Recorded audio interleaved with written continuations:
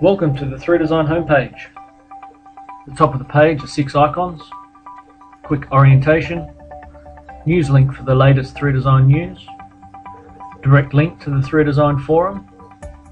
This icon returns you to this homepage, and then you can connect to the 3Design Facebook page and 3Design YouTube channel. The center of the screen are 2 icons. The first to open an existing document, the second to start a new document.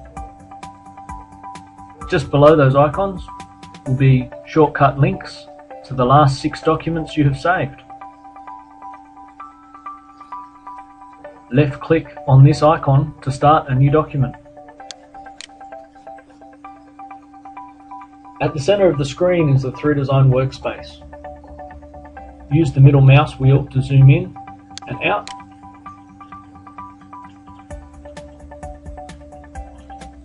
Right click and drag to rotate your view.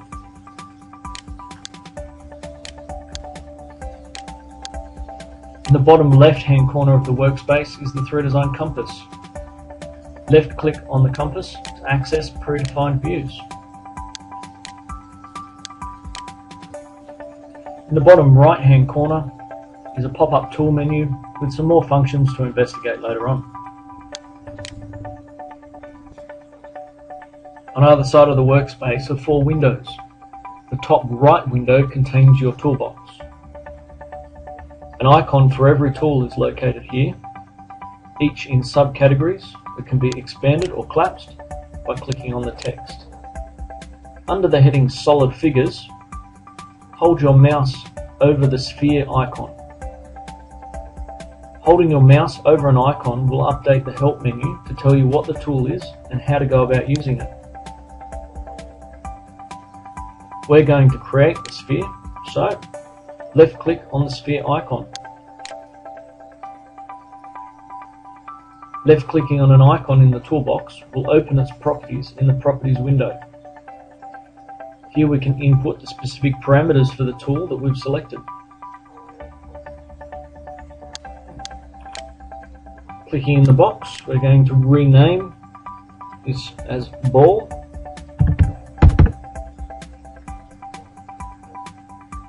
Next to the materials, you'll notice a white hand. The white hand means that you can choose something. Left clicking on the hand will turn it red, meaning it's awaiting your choice. In this case, the materials database has opened up, allowing us to choose a material. We're going to go through to precious metals, 18 karat folder, and double click on 18 karat yellow gold. Next are 3 empty boxes, X, Y and Z. We're going to enter 0 into each of them by left clicking on the centering icon found at the bottom of properties. Next we need to enter a radius or diameter measurement for the sphere. Let's choose a diameter of 6 and press Tab on the keyboard to accept the information and bring up a preview in the workspace. There is also some color-coded arrows and a little red ball. The red ball is a handle, in this case controlling the diameter measurement. Whenever you see a red ball in 3Design, you can left click to be able to drag the handle to adjust a measurement by eye.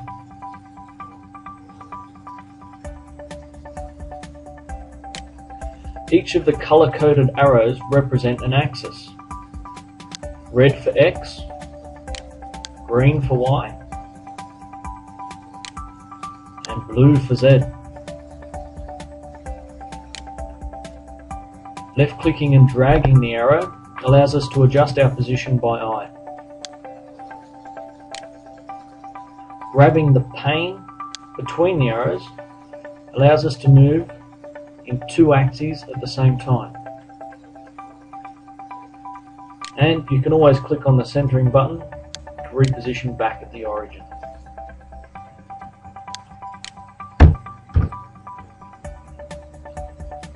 Click on the big green tick to accept the information, or press return on your keyboard.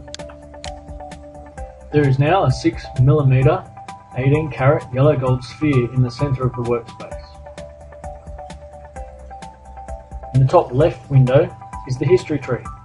In the tree you will find the sphere we just created, labelled as ball. Most everything you do in 3Design will be logged into this tree. At any stage, you can double click on an item in the tree and modify and refine its properties. Let's change the X measurement for our ball to 15mm.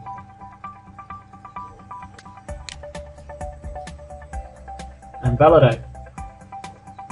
Now, as we rotate around the screen and zoom in and zoom out, you'll notice that we are zooming past the sphere. The camera is still pointed at the origin. In this case, we're going to right click on the sphere, and that opens up another menu. If we select zoom on, this will reposition our camera to point at the object.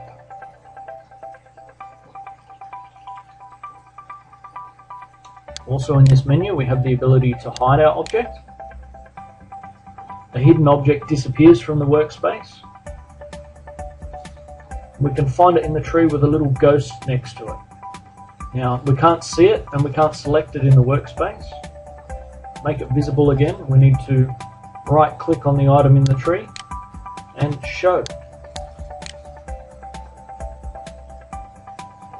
You'll also notice that we can freeze our object.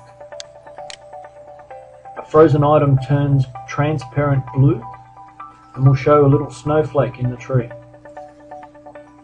Now we can't select it in the workspace, so to be able to select it again we need to right click in the tree and show our object. There are a few more ways we can manipulate the workspace. Clicking both mouse buttons at the same time will allow us to pan the screen.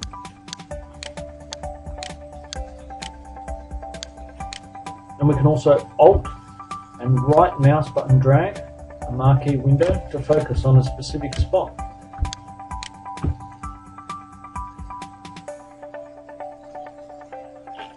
And at any stage we can right click on a plane and zoom on to recenter the view.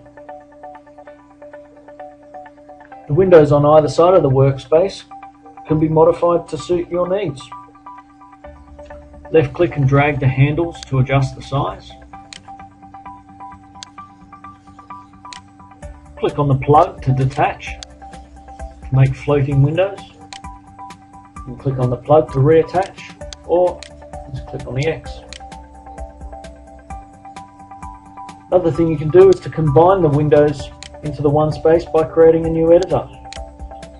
I can put my tools over here next to my tree. Down here we can create a help menu.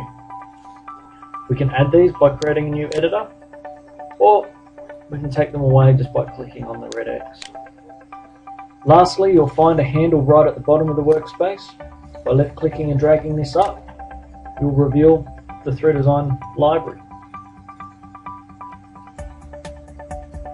We'll get into that in further detail later on. Now that we understand the 3Design workspace, let's make something a little more interesting.